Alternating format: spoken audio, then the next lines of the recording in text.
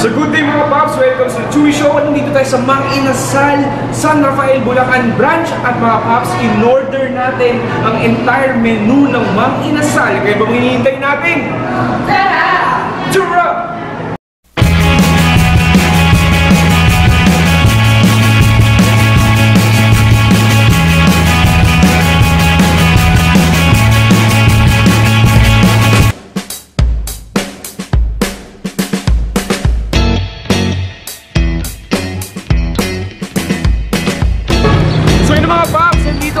San Rafael, Bulacan dahil nandito tayo ngayon sa aking isa sa mga pinakapaboritong fast food resto sa Pinas. Walang iba kundi ang Mang Inasal mga paps, hashtag Andy Rice. At syempre may gagawin tayong medyo bago dahil ngayon o-orderin natin ang lahat ng nasa menu ng Mang Inasal. Kaya tara!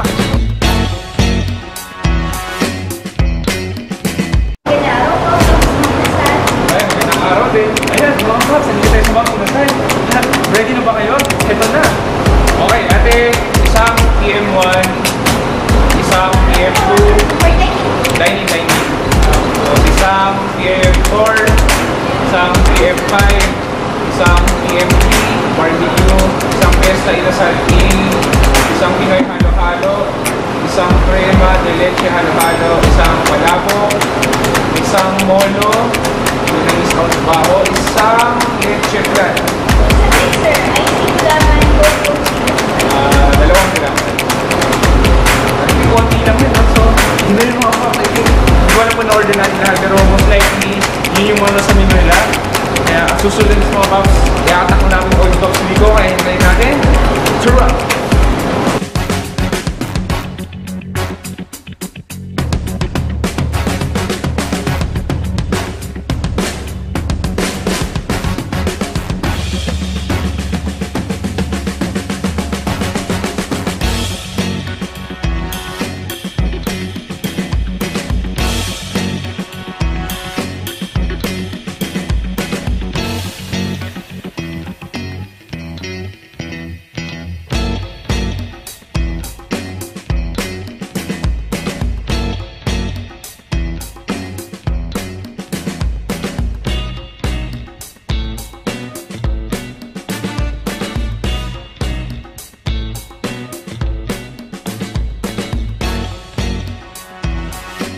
Ayan, so dumating na ang aking mga in-order, mga paps.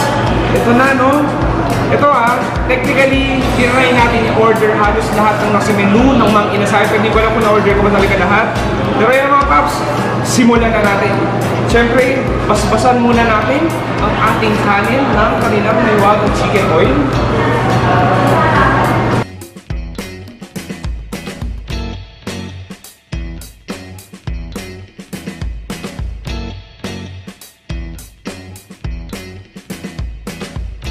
Okay, first natin, ito yung kanyang pesto, inasal meal. Meron silang chicken inasal, merong lumpiang, toge, merong palabok mga paps. Check natin yung lumpiang toge nila.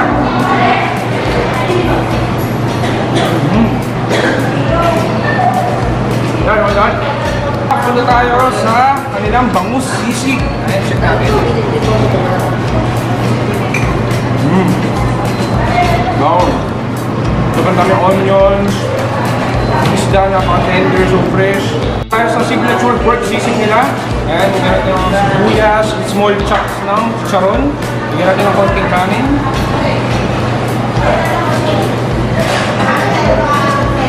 Yan.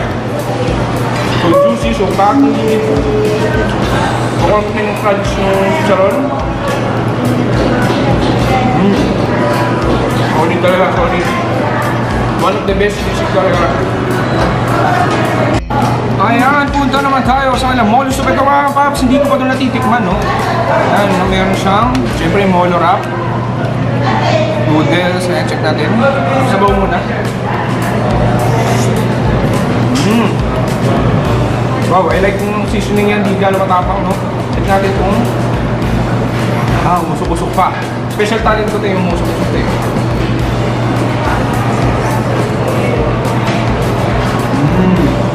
Wow!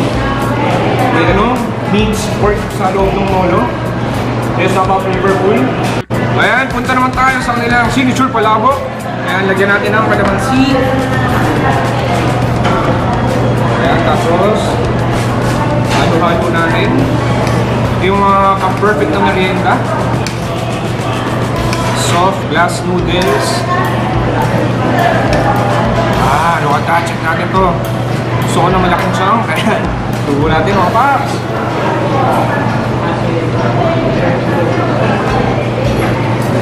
Gabi. Medyo starchy, sarap. Grabe, sobrang Pinoy yung lasa talaga yan. Pang Pinoy talaga, perfect sa mga pang-merienda. Ayan, punta naman tayo sa kanilang signature barbecue, PM3 ata ito, PM3. Ayan, check natin, what that. Diba, napakalaki, big chunk, check natin.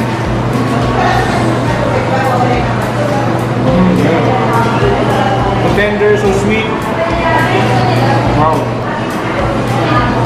Ayan, syempre punta tayo sa ating main event, ang ating mga chicken, mga paps. This is PM2, this is pecho. Binabad na natin sa kanilang signature na chicken oil. Ayan, syempre hiwa tayo ng konti. Hindi ko malalagyan toyo para mas malasahan natin ng buo. This piece, diba? Ayan, check natin mga paps.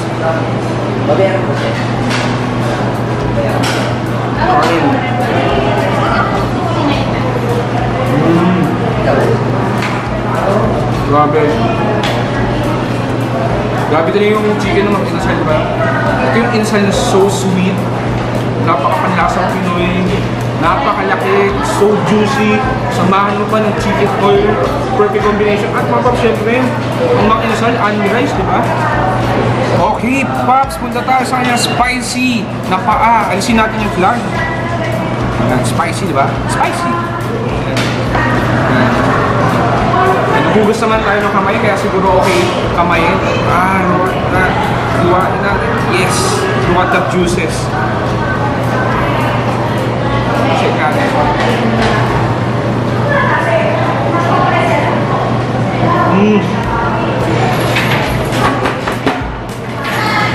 Yes! Medyo spicy. Grabe, sobrang greasy, so juicy. Napakatamis. Grabe, mas masarap yung mga ham talaga, no? Diba? Lagyan natin green oil.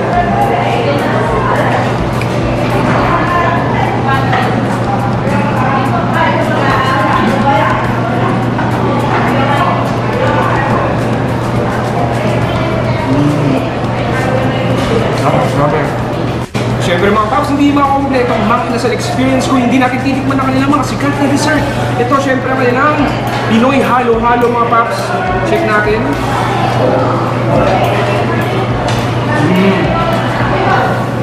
Alam mo, isa sa mga gusto ko sa Mang Inasal, yung halo-halo na. So one of the best halo-halo sa mga fast food. So creamy, so milky, yung sahog overflowing, no? Siyempre mga paps, hindi lang itong pinahalo, meron silang crema de leche. This is more on milk based naman. Check natin. Ito naman more on saba, coconut.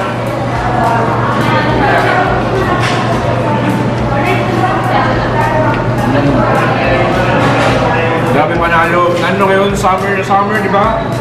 Perfect na perfect yung halo-halo ng Mang Inasal. So maganda pa, no? Mang Inasal is everywhere. Pagkatawid mo sa kalsada, nandyan lang. Kahit saan, nakapalibot na sila.